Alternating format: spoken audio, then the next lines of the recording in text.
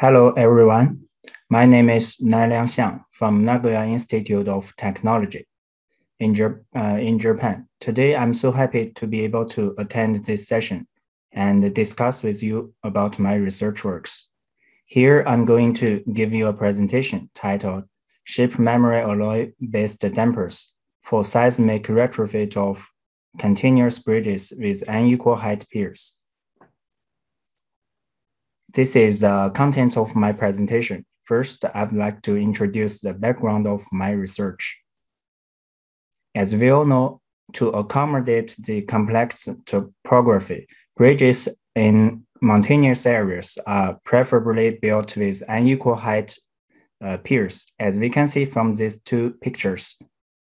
Because of the unequal height, there usually exists a significant difference in the lateral stiffness among different piers.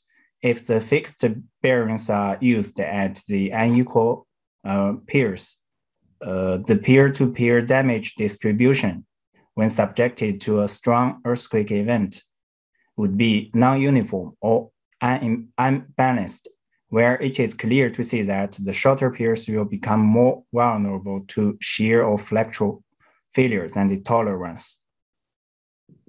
So AASHTO seismic design guidelines specify the design concept of balanced stiffness among different piers in a bridge to avoid any significant irregular seismic responses of the bridge.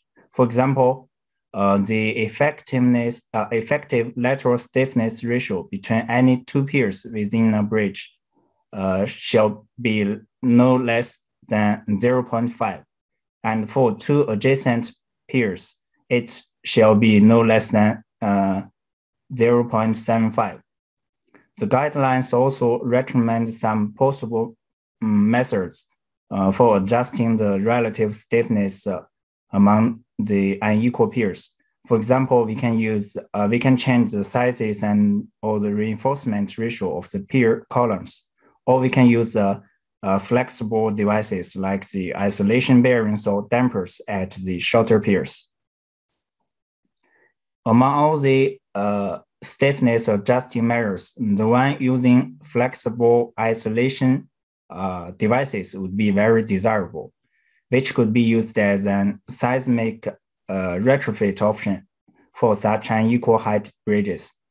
The common laminated rubber bearings can be adopted, but it should be noted that it is very difficult to have any desirable lateral stiffness through rubber bearings, since such bearings should also be used as vertical load supporting members, and the determination of their properties should also depend on the vertical load, not only the lateral load.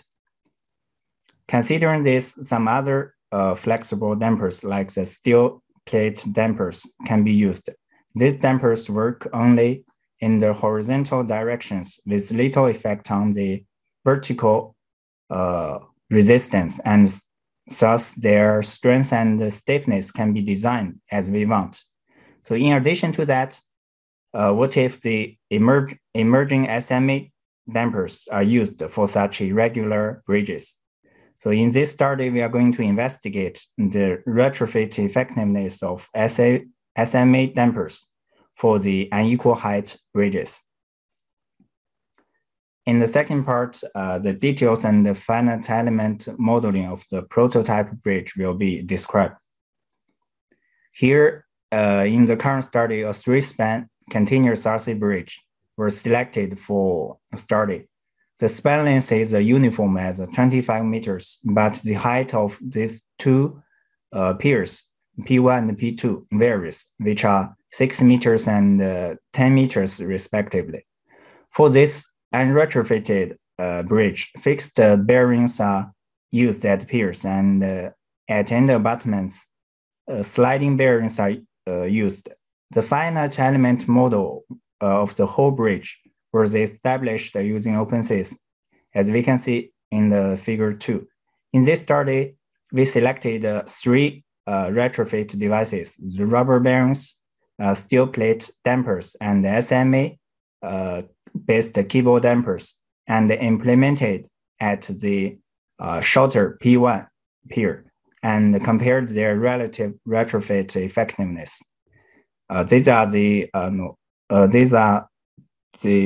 analytical models of different retrofit devices. In the third part, the design of the SMA dampers for mitigating the seismic irregularity of unequal height bridges will be presented. So in the first place, we will look at the lateral pushover curves for the two unequal height piers. From the pushover results, it is obvious to see that the shorter piers shows a larger force capacity and stiffness, but less deformation capacity than the taller piers. There exist big gaps between the shorter and taller piers in terms of the force and deformation capacities as well as the stiffness. Therefore, to fill such big gaps between these unequal height piers, some retrofit design objectives are proposed when designing the SMA dampers. First, we need to increase the deformation capacity at the shorter piers. Also, the uniform damage between the shorter and the taller piers should also be maintained following an earthquake. And most importantly, the use of SMA dampers should make the bridge system have a sufficient recentering capacity. So based on the proposed design objectives, the determination method of the required strength of SMA dampers was given. It should be noted that the implemented SMA dampers are in series with the shorter pier, but in parallel with the taller pier. The strength of the SMA dampers should not only avoid the premature failure of the shorter pier, but also ensure a restoring force for recentering the taller pier. As shown in this figure, it is desirable that the flag-shaped curve of the SMA dampers should locate just between the pushover curves of the shorter and the taller piers. The austenite to martensite force should be smaller than the force capacity of the shorter piers, and at the same time, the martensite to austenite force should be larger than the force of the taller piers.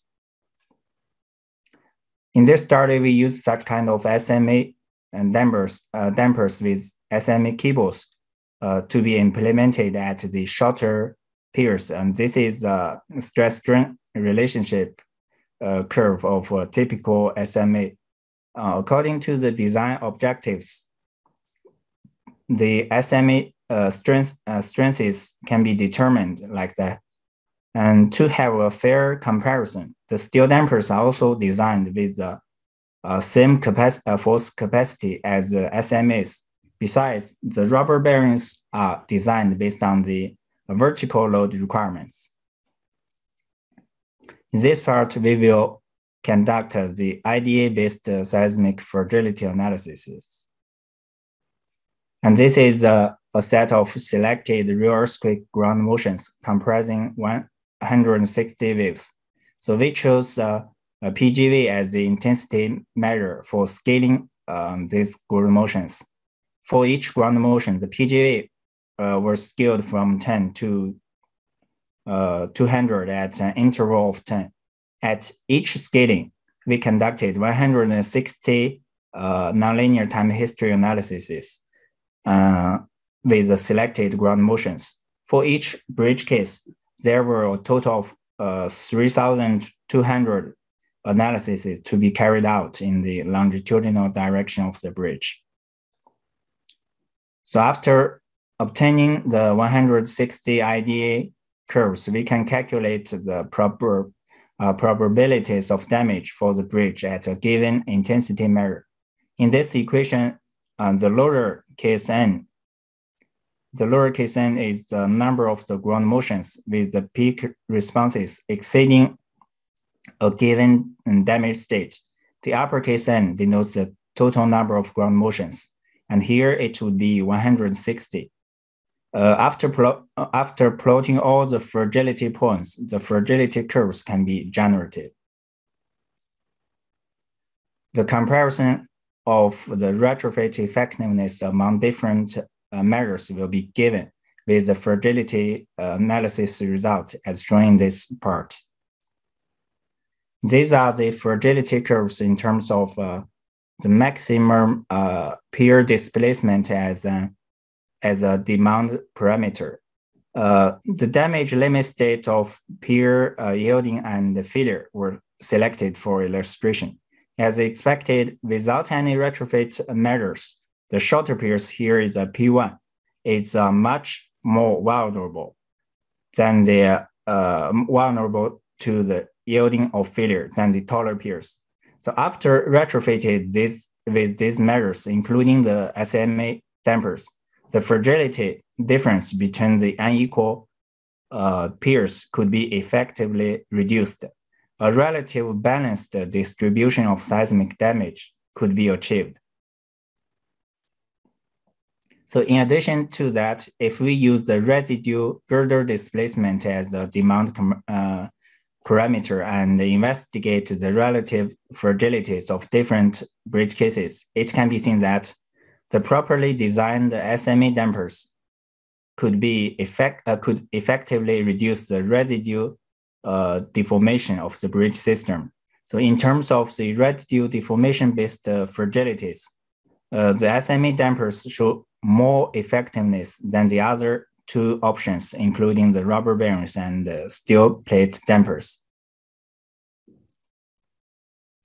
So to make it more understandable, the sample force displacement hysteresis for the longitudinal bridge systems were plotted, where the x-axis represents the girder displacement, while the y-axis denotes the sum of the base reactions of all the bridge piers.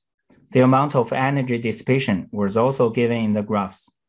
We can see from these graphs that the flag-shaped hysteresis was very significant for the SMA retrofitted bridge system when the proposed design method was adopted. The energy dissipation through the hysteresis for the SMA systems was also very large when compared with the other cases with rubber bearings, for example. Here comes the conclusions. So based on the study results, the following conclusions can be reached. First, the unequal piers may show significant gaps in stiffness, strength, and deformation capacities, and that's why the irregular seismic responses are generated. Secondly, flexible devices can be well adjust the stiffness and deformation between the unequal bridges if properly designed. And if properly designed, they can also help achieve a uniform or balanced damage distribution among different piers. So SMA dampers as one kind of possible flexible devices can also balance the seismic responses between the shorter and taller piers. And at the same time, they show great effectiveness in reducing the residual deformations of the whole bridge system compared with other devices like the steel dampers or the rubber bearings. Okay, this is all my presentation. Thank you so much for your listening. Thanks. Thank you, Dr. Xiang, for your nice presentation. So I see no questions. I have one just quick question for you since you have time for one question. Like, why did you choose PGV as your intensity measure for developing the fragility curve? We actually, we tried many intensity measures, and we found that PGV shows a very the PGV shows a very good fit in characterizing the PSDM, the demand model, in creating the demand model than the other IMs like the PGA or any other IMs. So that's why we chose the PGV as a intensity measure in our study. Maybe for the other cases, it will be different, but in our case, the PGV is the best, I think. Okay, thank you. Thank you. So thank you, Dr. Xiang.